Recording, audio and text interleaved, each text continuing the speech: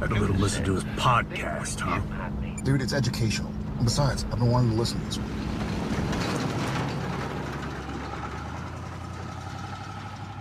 Welcome to Idling in the Impala, a podcast by and for lovers of supernatural and the fan fiction it inspires. Before we begin, just want to remind you to like, subscribe, and follow wherever you listen to us so you don't miss any episodes or bonus stuff that we do. I'm Sandra. I'm Karlee, and we thought we've done quite a few serious episodes. You know, we did the Winchesters, we did the ending of Supernatural, we did the sexual assault thing, and we were like, yeah, you know what? We should lighten it up a little bit. It's getting a bit too serious up in here. So we thought we would take a look at some of the comic relief characters that are present in Supernatural, they say, as they start scrolling endlessly down the meeting notes. There we go. I don't know why I scrolled up. It's not even my intro. I don't have to say anything, but I did. So yeah, we thought we'd just take a look at some of the characters we thought, you know, were primarily for comic relief. A lot of them have really tragic fucking endings because it's Supernatural. Why wouldn't there? It's Supernatural. We knew it wouldn't end happily. So yeah, but we're not going to focus on the ending. We're just going to focus on the levity that they brought to some of the show. So we have a why list. They were initially, right? Like why they were initially kind of brought in, or you can just kind of see from the way the character was portrayed. Yeah, we have a long list. I went through the wiki, and I was like reminding myself of some of the characters that we've been introduced to over the 15 years and added to our short list on the meeting notes. Yeah, it's not a short list anymore. Do you want to just go down by list? I think so, because I feel like whoever we came up with first was like an immediate, like, oh, you know, that person. So the first person on the list is Gabriel. I think I maybe thought the trickster more than Gabriel, because we're not talking about Gabriel at the end of the show. We're talking about like the early iterations. He was still pretending to be Loki, the trickster, and things like that. So I'm thinking, especially, you know, Tall Tales, Mystery Spot. Yes, Mystery Spot, changing channels. Changing channels. Yeah. So I think he was. So these were early seasons. So we were still settling in to what the show really was, and I do think he brought a real sense of, because it was quite, you know, like season 2, season 3. Oh, Sam's gonna go dark side. Yeah, it needed something to bolster it. It was a little broody. Yeah, it was all very broody for a while. Tall Tales was the first one I really think of, like, oh, what are they doing? They're doing something different with this episode, you know. And then I think they kind of felt that they could do that going forward, because I think Hollywood Babylon was in season 2, and like that was when they were like on set, and I feel like that might have been after. And now I've got to like probably look at the list at some point to see the order, but I feel like those two were probably lighter parts of season 2, and that was like the first kind of real instance of that. Well, you know what? Oh my gosh, I forgot poor characters that you probably won't like. I'm just thinking about them. Oh yay! Putting them in right now. Fuck off! Because I think they're funny. I know you don't. We'll get to them. I don't. We'll get to them. So yes, Gabriel, and Trickster. Gabriel the Trickster, and you all know I don't like Mystery Spot. It's funny, but I don't like it. I don't like it because it made Jared sad. He's like, I had to be sad for a week. It's bullshit. I don't like Mystery Spot. You may recall, your bottom is my top. It was my like, I don't think it was like my number 1 hated episode, but it was definitely in my bottom 10. And it was Sandra's like top episode. But Changing Channels is one of my favorites. I really like that. And I think Changing Channels is like, they're all building up, and I think that's the peak, because you don't know what is going on in Tall Tales. And then with Mystery Spot, again, you know it's the trickster, but it's funny, but kind of like dark, and then like it ends quite well. It doesn't end quite dark. It goes really dark before it ends. Whereas Changing Channels is just like, yes, the trickster's fucking with us again. Brilliant. Now what? You know, and I like that. I like the sound parlor. I do really like the sound parlor. I like the fact that Dean knows that it's not Dr. Sexy because he's not wearing cowboy boots. I like the story that goes behind the Japanese game show of them showing Jared and Jensen what the machine would do, and Jensen being like, "What if it just bends a little, though?" And poor Jared being like, "Well, what if it bends a little?"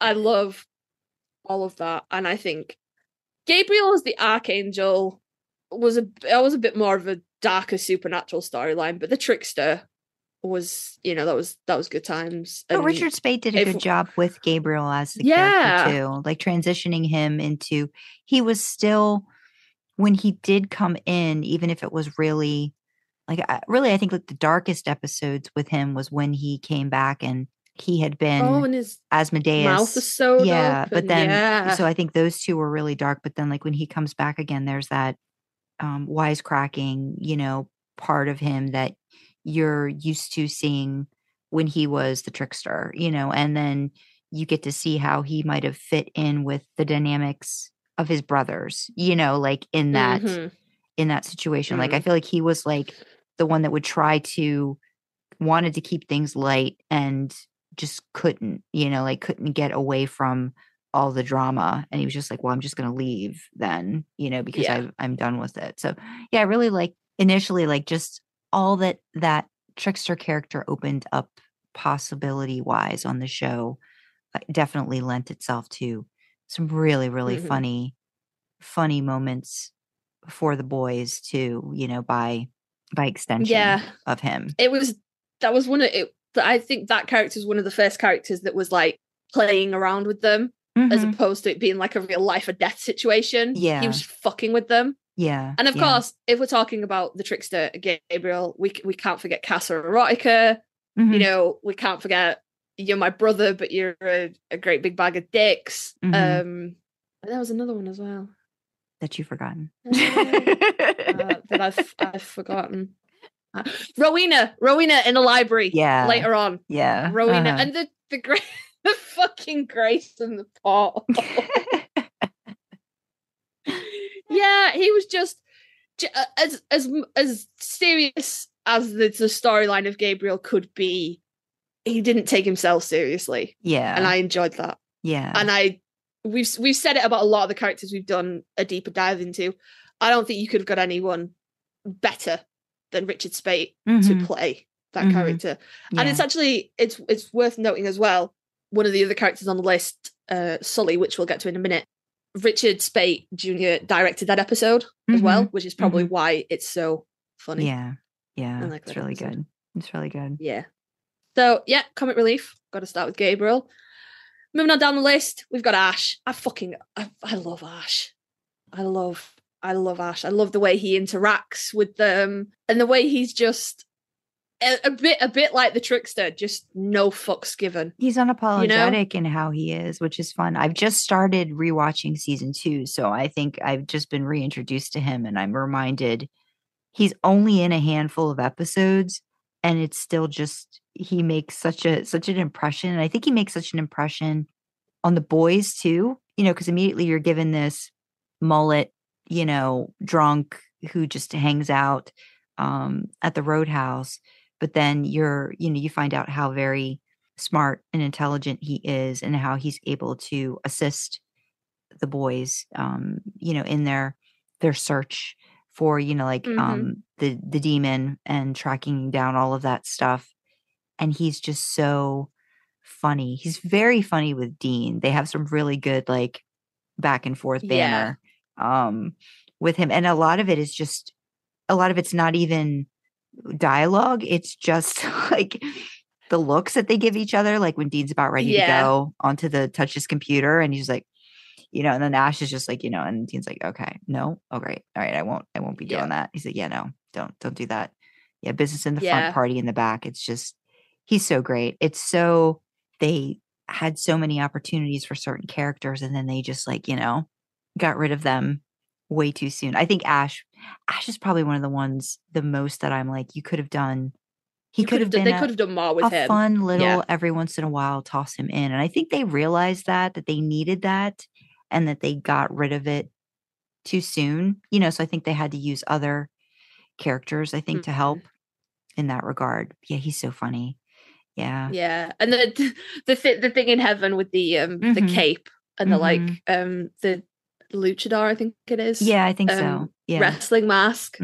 He's just he deserved better. Like a lot of characters in Supernatural, he deserved better. But he was, I think if they'd have kept him around, he could have, I think he would have really bonded with Sam over the advancing technology as we moved from 2005 up to like 2020 and stuff, and he would have been. And could you imagine like if he'd ever like had the chance to like interact with Charlie or like stuff like that, that could have been so perfect. Just seeing that those dynamics work with each other would have been great. Yeah. But we do love Ash, and obviously shout out to Chad Lindbergh who plays Ash. And again, I don't know that there's anybody else. You couldn't, like, so many lightning in a bottle moments of Supernatural. There's nobody that I look at the character and think, oh, so and so would have done that better. Yeah. And I do like that. Absolutely. So coming down next on the list is Sully, whose episode I forget, but I'm sure Sandra knows. Just My Imagination.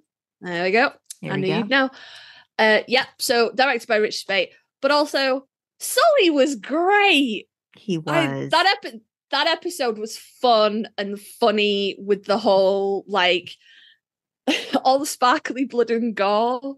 And that's the best scene. That's like one of the top 10 scenes to me is him interacting with the boys and looking at the crime scene and then them trying to work on like pulling it back and stuff. And then the mom coming in. That's just comedy gold. Like they did such a great job with that. They really, really did. That was great. And the whole, I think too, like comic relief, but then the warmth of the character and how very odd the scenario is when you really think about it. Like, these adult-like creatures, like, and how they interact with kids, but like you make it fun and, innocent in a way that's really sweet.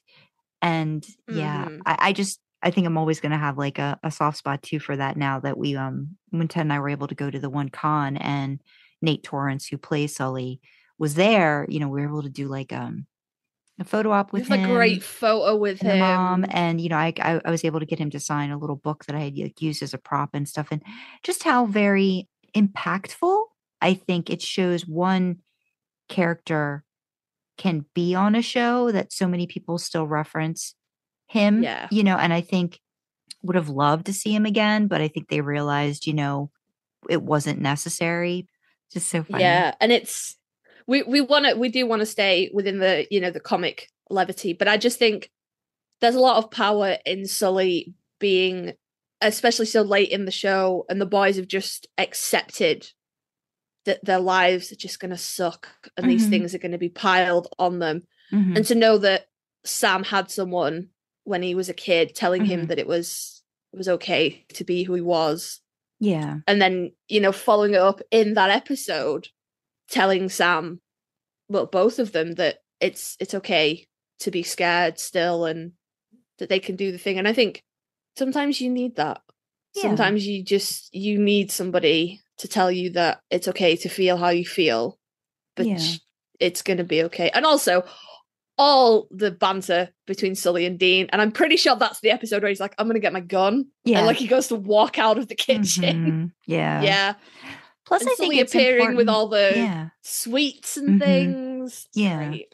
Yeah. I think it's important too, like to remember how much, like we talk about the impact that, he had on Sam, but the comic relief that I think he provided Sam in canon too, like, being his buddy and letting him be a kid, I think was important. Yeah. And how he was able to do that in a fun way. Like, I think he brought the imagination and fun out of Sam, and helped him that way. And that's, as Xana, that's kind of their job. But I think, just did a great portrayal of that character for the audiences as well as for the characters themselves.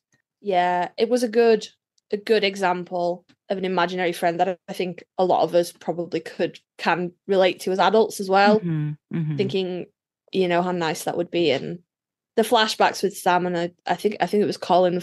I think it was Colin playing young Sam, and no, it was a different one at that point. I think Colin was too old at that point. Yeah, Colin Ford. Yeah, he would have been too old.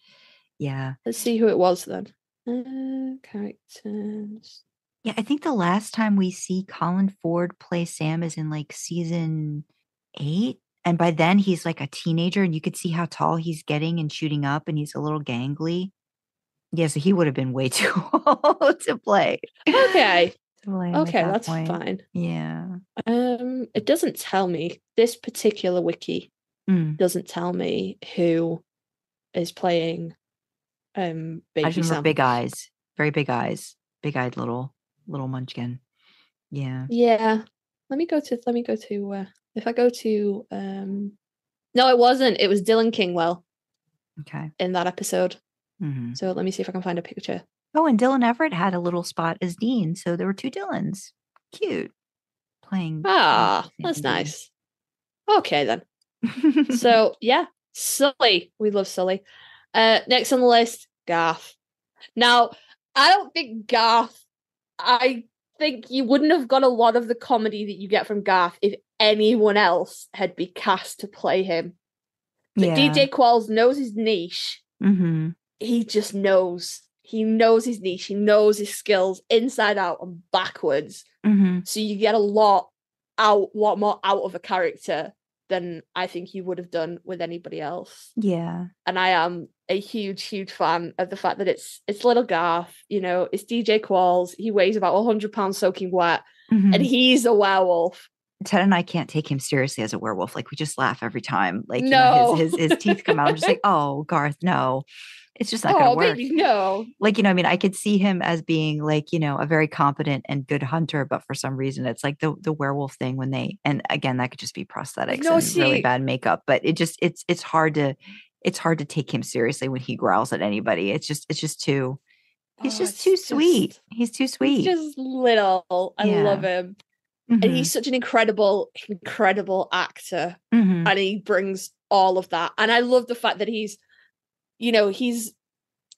does look sweet and soft, but I'm thinking when he really hauls off on Dean about Dean and Sam weren't the only ones that loved Bobby. Yeah. Afterwards. Yeah. And he's got grit in him. And I love that. Yeah. And I am a huge fan of the twins. This is Sam.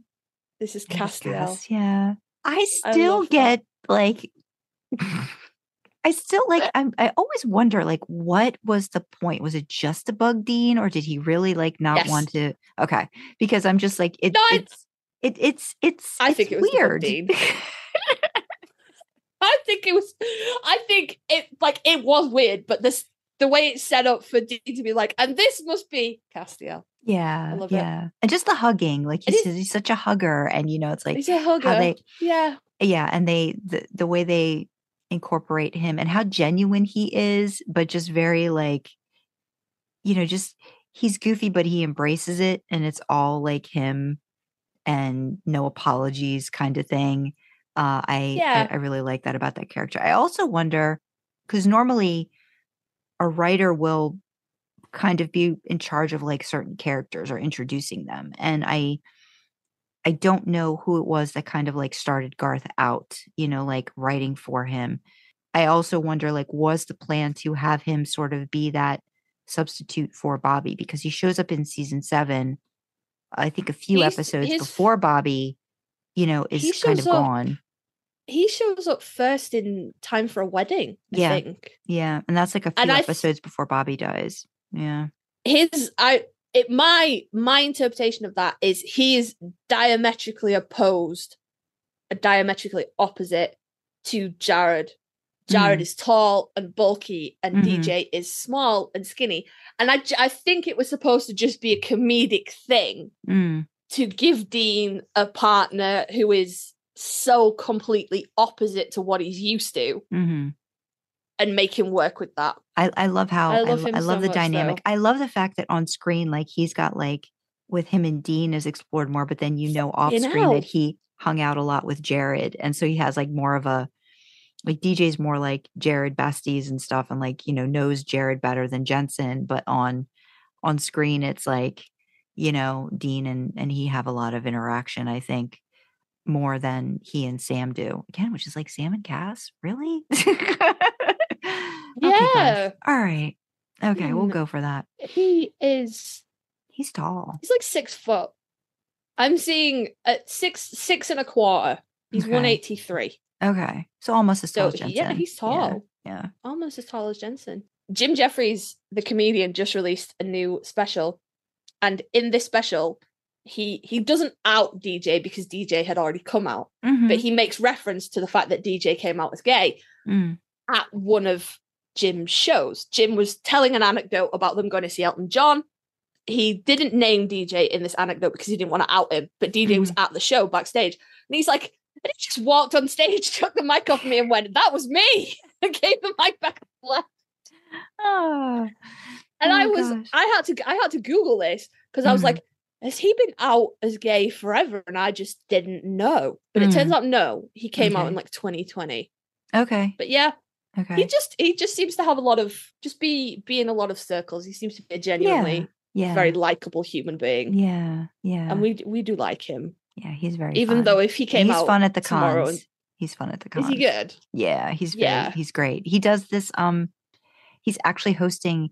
He's the one that hosts karaoke now, and he's turned it into like a theme thing where like he'll tell people like what the theme is, and he expects people to dress up and stuff and do that. So he's really into it. He's a great fan proponent, I think, which is really lovely to see. Yeah, so, yeah. Oh, I love that. Mm-hmm. Now DJ is good people. We like DJ. He's good people. He's like 44 as well, that's wild to me. He still looks like he's in his 20s, He's a small muffin. Moving on from Garth. One of our favorites. You want to do that? You want to take this one? I mean, I could start it, but I know you'll take it from there. It's just basically Charlie Bradbury. Yeah. Her initial. I find it interesting too that like a lot of characters that I found were very comic relief showed up in season 7, like Garth, Charlie, and then another person later on that I kind of felt added to the lightness or potential lightness of an episode, and the characters having somebody to work off of in a way that didn't always drag them down. And I don't know if that was like a choice by the creators intentionally, or if it just kind of happened that way, that they needed to maybe fill up the void too of a character when he was gone, and they had to come up with some other people. Charlie Bradbury, techie genius who just has a zingers and is just like ball of sunshine, and I think it's just so very fun and light. And we're not going to touch on what happened to Charlie at the end. We're going to remember her as her fabulous self. And when I think of Charlie, I always think of her dancing in the elevator.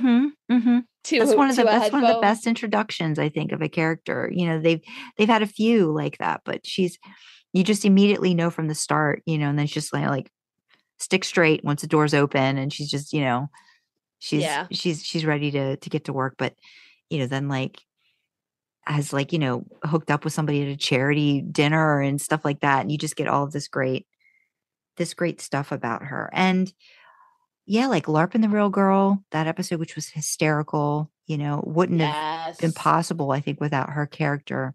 The Pac-Man Fever one, which is also heavy, but still, gives them the opportunity to go into this dream state, and it becomes heavy, but it again, these types of characters open up the world a little bit more in their comedy, and that's really important. And she's just a great character, like comic relief aside. She's a great character with a lot of depth, and works really well with both of them, I think, with Sam and Dean. So yeah. There's the way Dean is with her is just so nice, because she's so little, and we very rarely see either of them really be like physically affectionate with anybody. But like when they're like physically affectionate with Cass, he's a big guy that's like their size. she's tiny. Yeah. And I love that. And I also, apart from the elevator scene, my favorite ever like Charlie scene is she's got that iPad or like Surface or whatever it is, and she's telling Dean that it does fucking everything, and you know, a cup of tea at the end, and Sam's like, I hate that thing, but I want one. Yeah. So her little like nerd off between Sam, you know, because he's the tech guy and she's the tech guy. And I love that. But then he's got the journal, right? And then she gets to say the same thing to him. Like, yeah. Yeah. Mm-hmm. Yeah. And she's so great. She's one of the very few women that was allowed, you know, an arc of sorts in Supernatural. You know, we're gonna discuss Charlie in a different light for another one of these episodes, but they could have done a whole lot more with her.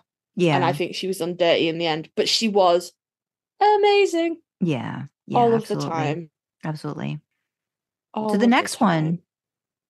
We as fans call them the Rich Chesters, but I believe Jared and Jensen don't know what that is. I think they have a different name for them. My brain is saying it was the dude. I believe it was. Do they call them Hunter Chesters? Okay. No, it was like, you know, like we're not the Loose Chesters. The Deuce Chesters. They were Deuce Chesters. Maybe, yeah. Because I can remember at a con somebody asking them something about the Rich Chesters, and they were like who? What? Yeah. Oh no, we don't call them that. I will have to hold my hands up and say I do not see the point of them. I don't know why they were there. It was very fucking weird.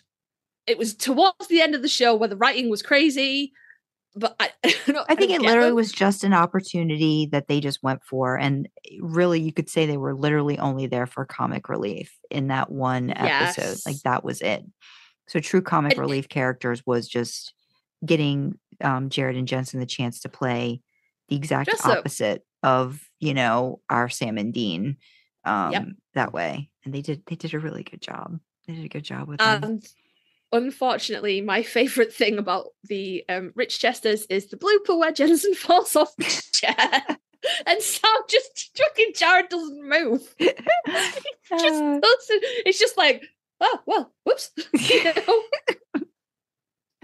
I like the man bun. I like the expression on. Oh, I hated that. No, I liked his expression though. Like when he was when Sam was like, "You're gonna have to get rid of that," and he was just like clutching his pearls at that. Like, how dare you? Like, no. And like, even like A.U. Dean was like, oh, like, yes. Don't you dare. Don't you dare even like, how dare you? How dare you? That was funny. It's a funny bit.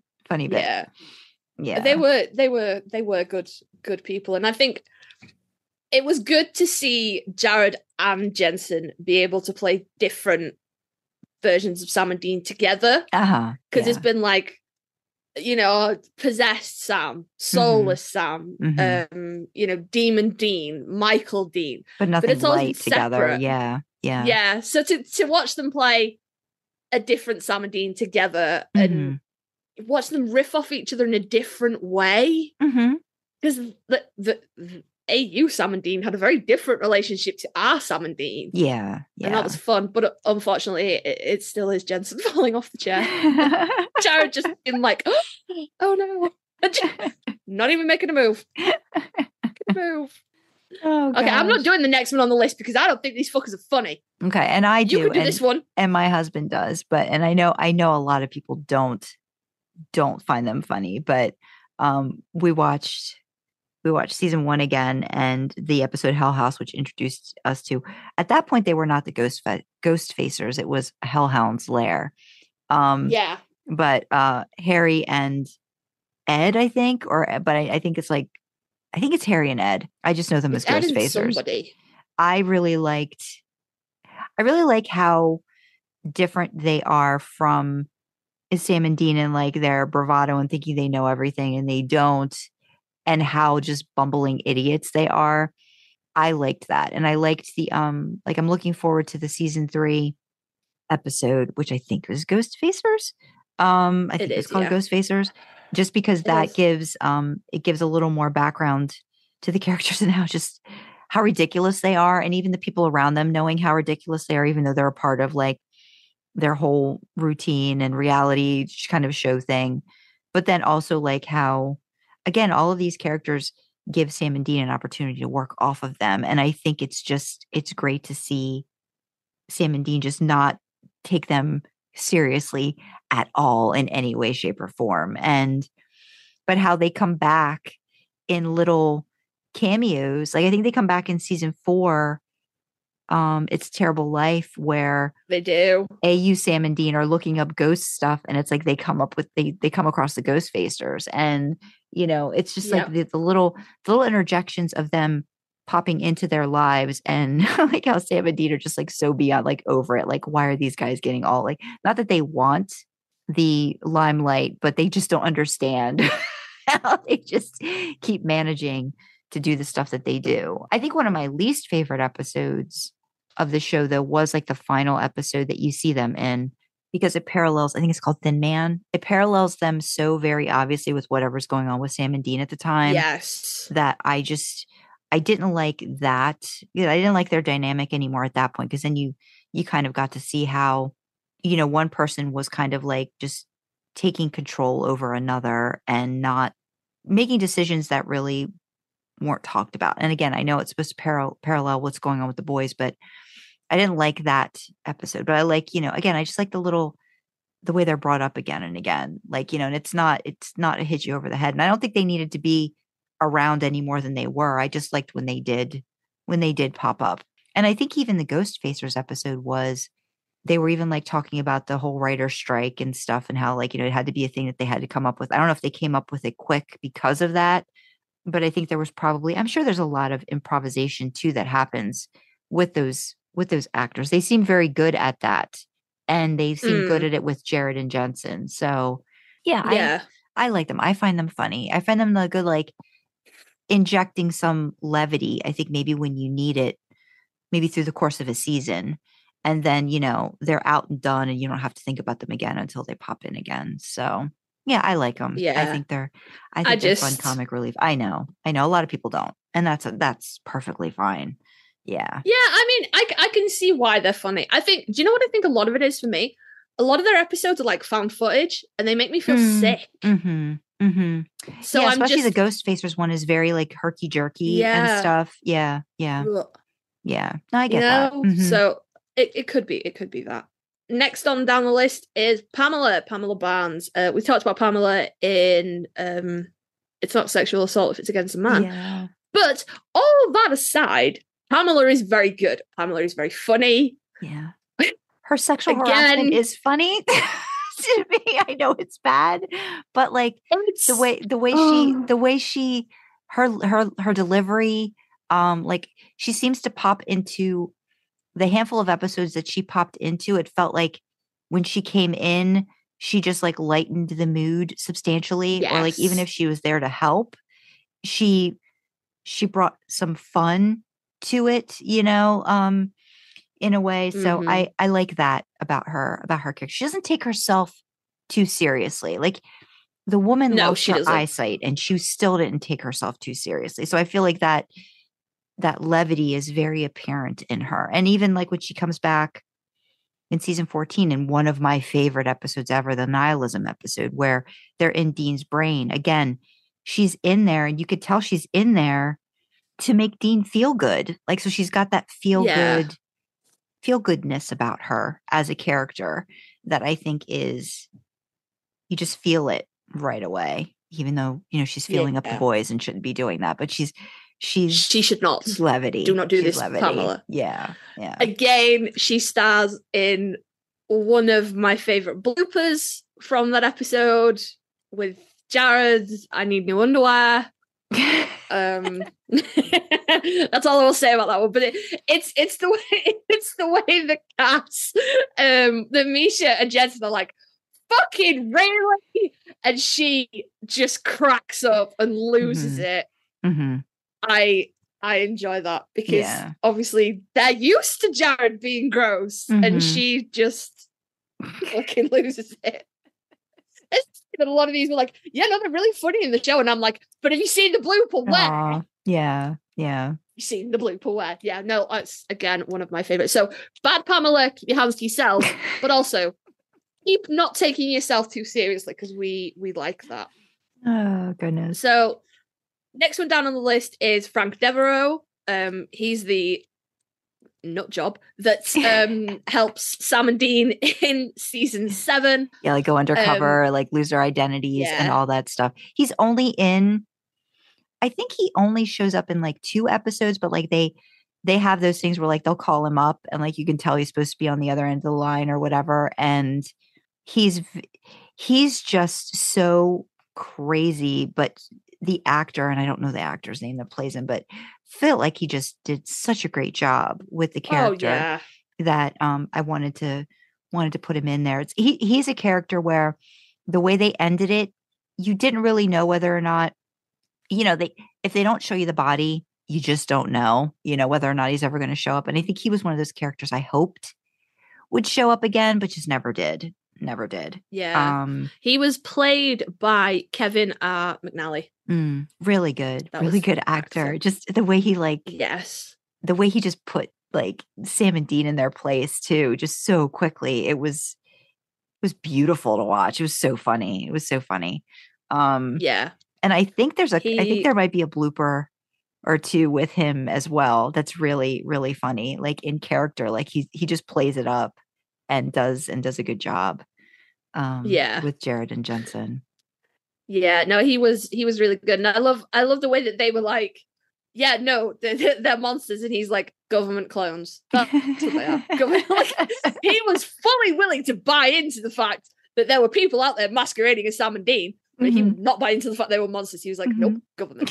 He was just, he was. It was what the Leviathans were dumb anyway.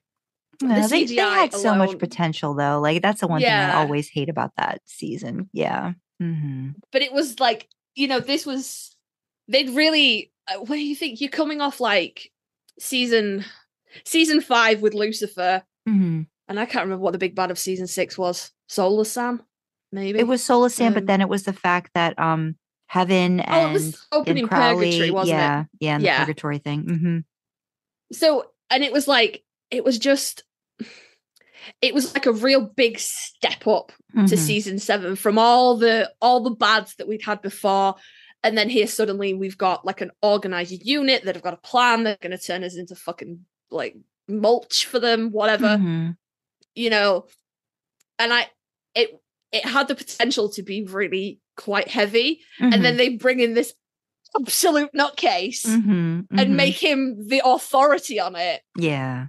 And it was, it was great. I'm a fan. Yeah. A fan of Frank. And again, season 7, like, he shows up in season 7, and I feel like season 7 was just like, they just tried everything in season 7, and they really did have so many characters that they introduced that you kind of wish had stuck around a lot longer than they did. And then Donna is fucking great. The D-Train. I love Donna with the fire of 1,000 fucking suns. By God, I love Donna. Yeah. If there is a canonical ship, as in we are solely playing in canon with heterosexual Sam and Dean and Donna is my one true pairing. I fully agree. Yeah. That would have been great. And she's great. And you know what? One of my favorite Donna scenes is a fucking blooper as well. Is it the donut? The competitive eating scene. And Jez is just like fucking sugar all over his face. Because it's the way she tries really hard to carry on, and she cracks up, and then he just falls about laughing. I just love the fact that they have fun. I like people that have fun with them. Yeah, and I feel like I think when they brought her on, there wasn't the expectation she was going to become a recurring character. But then again, I think, Well, she was on before. She was like in just the one Fit episode, and then they brought the character back because she was in the episode with she was in the Purge. Sucking monsters at the spa. Mm-hmm. Is that what it was? That was the donut. I remember it as the. Yep. No, she was in a. That was the donuts. No, that was the donut. The first time you meet her, it's the donut scene, and then transfers over But to she ends up being at the because she was on vacation after that, and they find her at the spa. Oh, Yep. I thought the donut scene was in a different. No, that's why it's so great. Is that they. Like that's initially like their first. I don't know if it was their first scene that they recorded together, but like it's the first scene that you see Donna, and yeah. I stand corrected. I thought they were different episodes, but then I think the next time she comes on is Hibbing, right? Hibbing 911, and that I think is in season 10. I'm gonna look now. Don't know. They don't bring her back for a while. We're so prepared. Yeah, she was in The Purge, and then it was Hibbing 911. That's where her little niece gets kidnapped, isn't it? No, Hibbing 911 is when she first meets Jodie. Oh no, it's with just partnered with Jodie. Yeah. And then I think that doesn't happen until season 13, or maybe it's season 11. No, it's season 13 with the niece getting and again, like I think just like every other great character, like she's just given, the longer you're with them, you get more of the drama and a little bit of the tragedy behind the character, but she's so sweet and funny, and her mannerism, her sayings, she's just great. She's just a great character. Brianna Buckmaster did a wonderfully amazing job with that character. The fact that a heterosexual female was allowed to stay on as long as she lives. She lives. It says a lot about the character too, she was really good.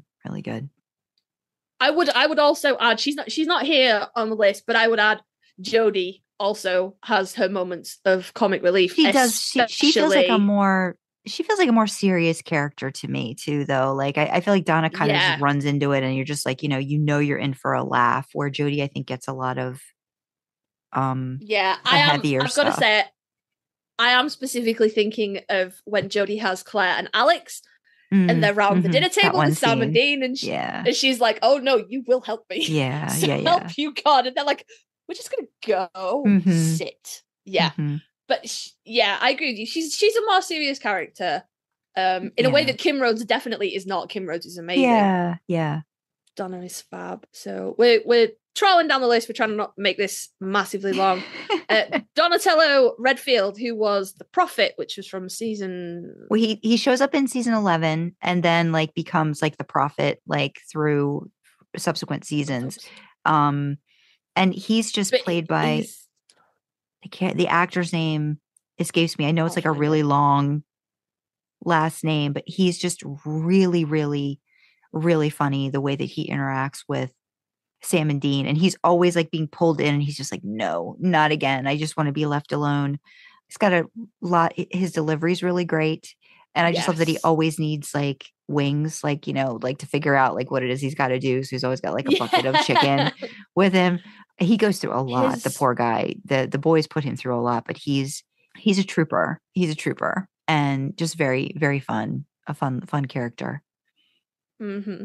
His name is Keith, and I'm not even going to attempt. I know, to like pronounce his last Yazerback or name. something. It's like it's a really long name. Yeah, and it's difficult. There's a lot of letters in there, but I a fan of Donatello, who and especially when he gets soulless, and he's like, I don't know what is, I don't know anymore. I identify with that. I do get that. He's good people. Do you know what? This is genuinely making me want to plow on with the seasons now, because I'm still in season 6, and I know there's so many good people to come along. So on the back of Donatello, we have Kevin. Now, Sandra has put early characterization, but I would argue Kevin was great all the way through. Oh yeah, I just feel like the Kevin.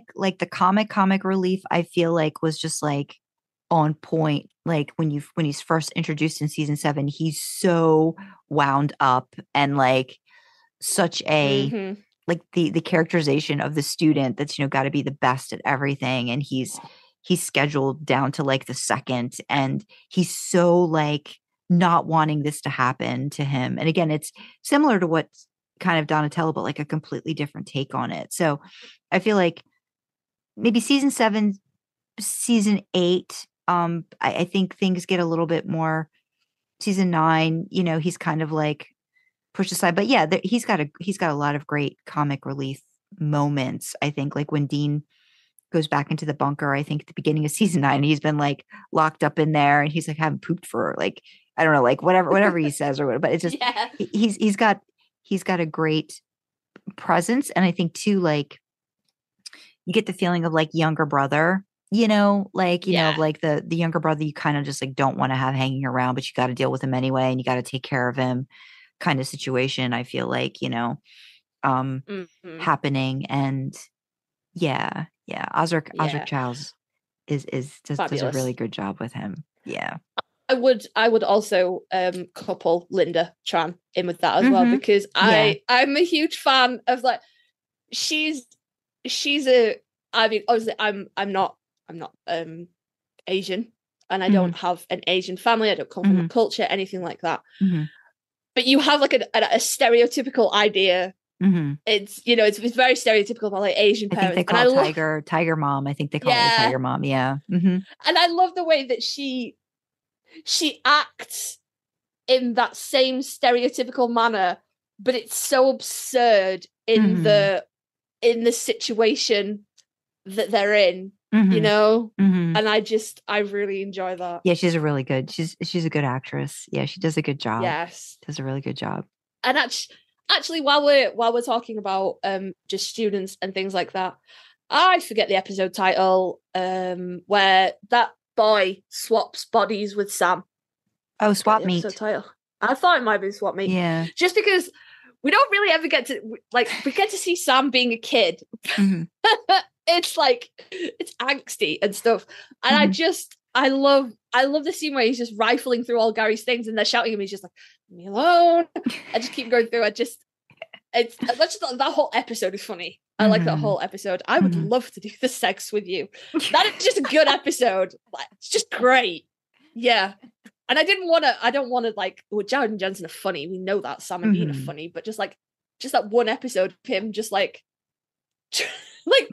not really trying to fit in as a student, but having student expectations on him. Yeah. Funny. Very good. Just that one scene. Just leave me alone. Yeah. Going through the stuff under Gary's bed. Yeah. So next down on the list is Rufus and how he brings out Bobby's comic relief. So we'll look at Rufus first. Rufus is great. Love it. Rufus, you need to help me bury a body. Yeah. You know, he just comes in and you just know you're in for some stuff, some crazy stuff. And I like that. I think they did this with Garth too, where I think they mention the character by name, I think, you know, before he comes into play. And I like that. And then you get I think the first time you meet him. Yeah. Bobby sends them to Rufus in season 2 to track down Bella. Okay. Season 3. Season 3. Is it season 3? Yeah. Bella doesn't show up until season 3. Yeah. And he's a much different character. I mean, he razzes Dean, but you really see how different he is, I think, with Bobby. Like that they've had that established relationship for a while. And I feel like they rib each other so well that like I would have loved to have seen more episodes with him and Bobby together. I feel like those were kind of like gold. I love that they did that one episode where they went back and like paralleled the monster that Sam and Dean were trying to figure out with a case that Bobby had gone back on, had done with Rufus, and they brought Stephen Williams, who plays Rufus, and Jim Beaver back, you know, just for that like episode. Every time I get to see Bobby again, but then when I got to see Bobby and Rufus, I was like, oh, this is great. They're just really, really, really good together. Yeah. Those actors are great and so fun. Yeah. And I think like when you say like he brings out Bobby's comic relief, it's someone Bobby's age that you can relate to. So, you know, not only can they be these like badass hunters, but they can complain about like creaky knees and be like grumpy old men. We had a whole TV show, like a whole TV show that was called, we had grumpy old men and grumpy young men. It was great. And I like that. I like that. And I like the way he's just like, again, I think of Rufus and I think, Bobby, you got to help me bury your body. You know, just fucking apropos of fucking nothing. Just no. I think that might be Weekend at Bobby's, actually. Yeah, it is. It is. I think that's also the one where he swallows the ring and then, like, the most absurd stuff he does in that episode with him. Yeah. It's really good. It's good. Yeah. And then moving on, we've got Bobby ? Because now, I feel like early Bobby might have been more comic relief, but still fatherly comic relief, you know, like that kind of thing. Maybe early on. So that's just kind of why I put him in there. I consider Bobby like main cast. You know, I know he's not, but he's like, it's like Sam and Dean, and then like Cass and Bobby. You know, they're kind of like on the same level for me. But I do, and as really great as he is to the story, I think he offers a bit of the audience's voice in the show as well. You know, when you're like pulling your hair out of the TV going, fucking why? Yeah. There's Bobby there to come along and be like, fucking why? Yeah. Why are you doing what you're doing? You know, or setting them in their place. Yeah. Do I look like a ditchable prom date to you? What am I going to do? River dance? You know, he's funny in a grumpy old man way. Yeah. And it could just be because I'm British, but I find that I think it's funny. You know? Yeah, no, I like him a lot that way. Yeah. And I like he, you know, he can be soft to the boys when they need it, but he's very, you know, he's got that tough love kind of thing, and he kind of tells them how it is without caring about their feelings. Yeah. In fact, I do think that a boohoo princess, I'm sorry your feelings are hurt, something like that. Yeah. But no, I would say Bobby's main cast, but also he's funny. He's funny. So we are nearly at the end of the list. I'll throw out the two that were just like random ones that I put in. One was Andy. He was one of the psychic kids, the mind manipulator. Dean to give up the Impala. Yeah. That alone you deserve, you know, that's funny enough in its own right that you were able to do that. But he comes back again towards the end when all hell breaks loose.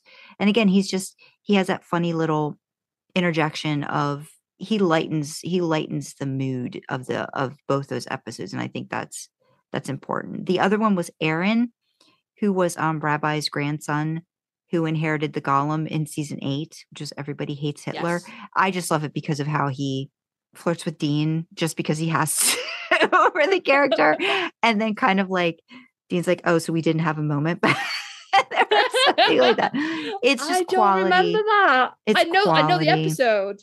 I don't remember that. He's a really good actor. And luckily he comes back for like maybe 1 minute in like an episode seasons later, but he never dies. So that's good. You never see him die. So that's a good thing. Yeah. And then the other one I threw out there, our final one, a character that I really found so funny, had such an arc, evil villain arc, but it was Chuck, who I term 1.0, the prophet version.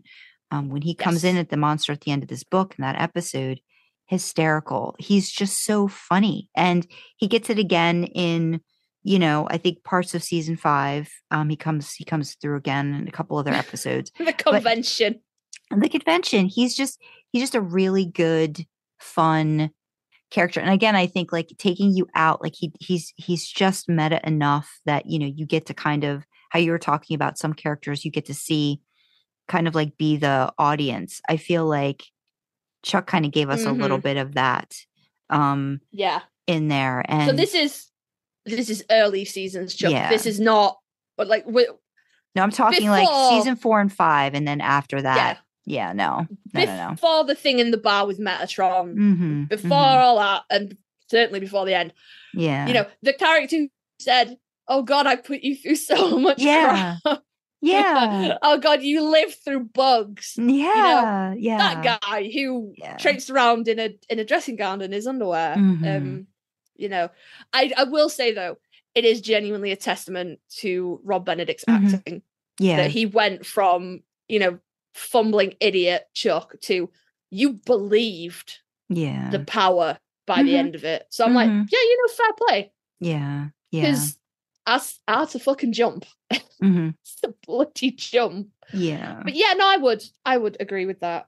I would agree with that. Do you have like a favorite? I'm going to put you on the spot. I'm sorry. Do you have like a favorite comedic episode that you're like always this one? Mystery Spot.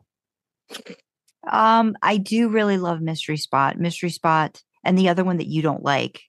Which one? Fan fiction. Fan fiction. Oh. There's no singing in Supernatural. Yellow Fever. I think Yellow Fever. That's one probably like I try not to watch them out of sequence, but like sometimes I've got to have a jolt of something, and it's usually it could be Mystery Spot or it could be Yellow Fever. I think Yellow Fever probably a little bit more because it's not as dark towards the. I mean, it's still dark, but it's not as dark towards the end with the turn that Sam takes. So I think Yellow Fever, and because then you get the blooper that they added in the actual end of the episode, which is not awesome. A blooper. That's a performance. But still, it's not something that was meant to be like in the in the show. So yeah, that's a classic. I think comedy gold right there. Yes, I would also go with Swap Meet or Yellow Fever. Okay.